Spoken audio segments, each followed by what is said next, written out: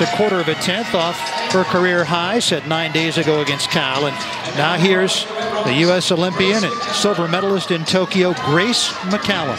And right off the bat, overcooks that first handstand a little bit, pulls it back nicely, but won't get the 10 on this routine that we saw her get at UCLA earlier this season.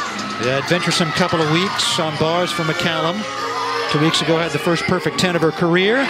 Last week suffered a fall, then rebounded with a 9.95 on Friday at home against Oregon State.